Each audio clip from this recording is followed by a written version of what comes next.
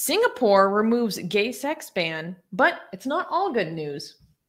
Recently, Singapore's parliament unanimously voted to repeal Section 377A of its Penal Code, removing the colonial-era ban on sex between men. Last August, Prime Minister Lee Hsien Loong announced, quote, sex between consenting men should not be criminalized. There is no justification to prosecute for it, nor make it a crime. Well, the Singaporean legislature voted to remove the ban on gay sex. Many LGBT individuals and groups were still disappointed because Prime Minister Loong also promised to protect the definition of marriage between a man and a woman from being challenged constitutionally in courts. Home Affairs Minister Shanmugam said, quote, we will try to maintain a balance to uphold a stable society with a traditional heterosexual family values, but with space for homosexuals to live their lives and contribute to society. So here's what went down. Like they officially repealed this area of the penal code left over from the colonial era that made it, you know, a crime for gay men to have sex. And it's one of those ways that colonial law would say, like, against sex that is against nature. Like those are the kind of terminologies that they would use. But the problem is that as they made this move, they pushed it, they amended the Constitution so that you basically they're going to be unable to challenge the definition of marriage in the legal system. So the way that in the United States or Taiwan, gay marriage became federally recognized is by challenging, is through the judicial process. And so they amended their constitution to basically make that next to impossible. So a lot of people are happy about this repeal being officially off the books. Apparently it hasn't been enforced for a very long time, but maybe around 20 years, maybe a little bit longer, maybe a little, give or take, you know. But, you know, it was still technically on the books and kind of used to ostracize people. So it is good that it's repealed, but then other people are like, hey, we still had something like very important that a door has just been closed on us in other ways. I mean, a lot of people in the live chat are expressing what I wanted to say, because like this one, Shreya is saying, Singapore is so developed. I never expected them to have a gay sex ban. Yeah, I thought so. When I thought Singapore, I would think like very modern, very advanced, very progressive country. Also a destination to a world-class like business and tourism and entrepreneurship. So it's very weird for me that Singapore is this behind, and that is still behind apparently. Even after this, it's still not. I mean, it's Singapore, for crying out loud. This is like one of the richest, most tech-developed, futuristic. Singapore seems to be a country that is in that you look at it like, oh, this is what the future is. Apparently not when it comes to the rest of us are just trying to catch up. That's what you would think. Yeah, I mean, have you seen Singapore? Singapore is like the image of the future. So I don't know what is yeah, because they're like, you know, diabolically clean. And it's just they're okay. So it's like a more real, less cartoonish version of the future compared to the Gulf Arab countries. Like more green, more smarter, a lot smarter, a lot more financially sustainable than what they have.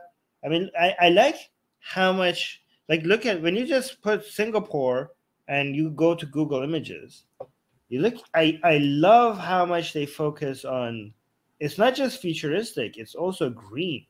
Yeah. It's so beautiful. Oh my God. Yeah. That looks like something out of like Avatar, like all those green buildings. Yeah, it's so cool. This is not like concept models. This is now. This is Indonesia now. Okay. Singapore. Oh, sorry, Singapore, not Indonesia. Right.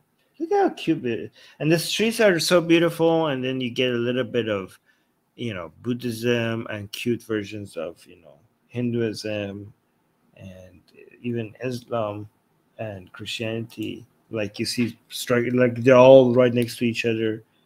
But they have Muslims and they have Islam and mosques, but there's nothing of that being used as a way to make it seem like it's an Islamic country. Like it's not forced upon anybody. It's just Muslims just doing their thing, right? So it's very progressive. I would not describe Singapore as progressive. No? Okay. What? Well, that's I mean, what they're so okay.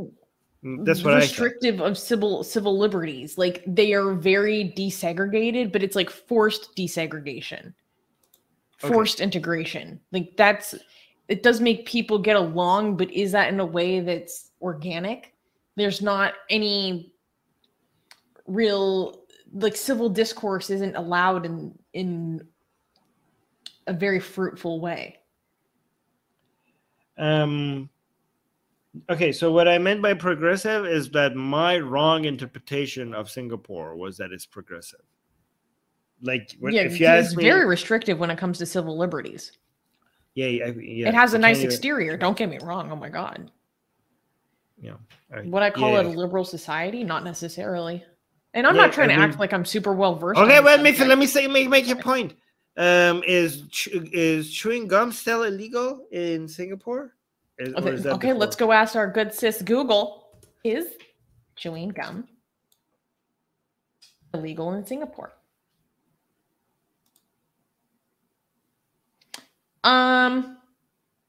Since 2004, an exception has existed for therapeutic, dental, and nicotine chewing gum, which can be bought from a doctor or registered pharmacist. It is not illegal to chew gum in Singapore, but it is against the law to import and sell it, apart from the aforementioned exceptions.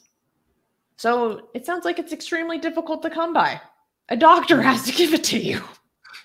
If you want gum, you need prescriptions from doctor. It used to be illegal for everybody, but now apparently because some people need it for getting off cigarettes and stuff, they are making exceptions.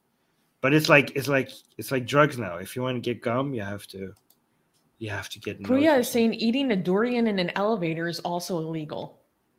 That's so specific. That is very specific. Which is so random, but somehow that makes it more believable. And here's the thing. Because I know that a lot of the chewing gum stuff comes from wanting everything to be very clean.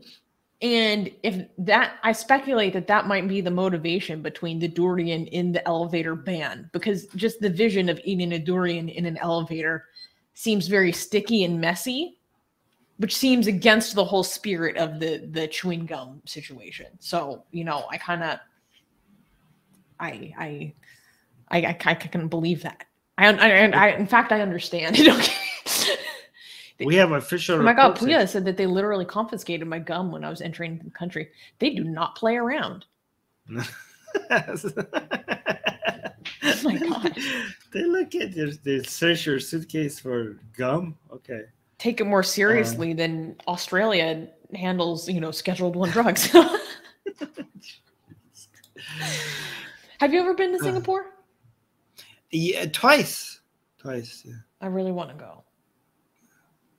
It's not on the top of my list, but I would like to go one day.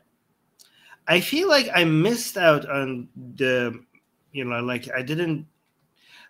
I went there, it didn't look as futuristic as I'm saying it right now. I don't know, maybe this is new because it was a while ago. Okay, so I have to go back. I think I missed out on the best times of Singapore. I have to. Armin's like disappointed. Yeah, no, I remember when I went to Singapore, I was like, there's not much to do here. Like the best it had to offer was a sea lion that that was shooting water out of his mouth. That was like the best that I got from Singapore. Like, okay, there's a statue of a lion, mermaid lion, a sea lion, and the water is shooting out in the water. Right? That was the tourist attraction. Okay, so I was like, I should have never gone to Singapore. I should have stayed in Malaysia. Malaysia and Thailand had more to offer. But now I'm looking at pictures of Singapore. I'm like, damn, Singapore would be nice. I'm like, is this new? Because I don't remember it like this. I think these are all new. Yeah. All right, can we clap for the next news? Oh yeah. You have Universal Studios, yeah. Okay. Can we clap? Oh no. Secular Rarity is saying, did Armin just call a sea lion a mermaid lion? Yeah. No, it's like an actual lion. Oh wait, is that what it's called? Sea lion? Are you talking about the thing that looks like a giant seal? They look like seals, but they're not seals. No, They're guys, big. No. Sea lion is an actual thing. I'm talking about a lion with a mermaid. Okay.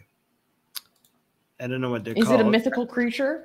Yes. Sea lions are real, but this is not.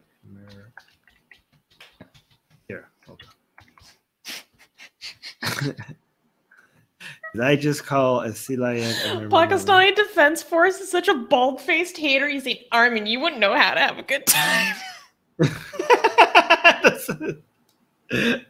Yo.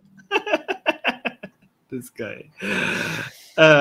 We were tearing it up in Cologne, though. Yeah. Oh my god. See, when I search for, we were. See, when I search for, so it's not a sea lion. Look, it's a lion with a fishtail. Merlion. Oh, merlion. Hey, I just came up with merlion. I didn't know even what this is called. I was like, I wasn't far off. It's a merlion. Merlion. Yeah. Oh my Merman, mermaid, merlion. That makes sense. Merlion. Yeah, so it's not a sea lion, it's a merlion. So yeah, this is what I remember as a child going to Singapore. This is what I remember. Oh my god. And even as a child, I was not impressed. I was like, I was there as a kid, I was looking at it like, meh, I wish I was back in Thailand.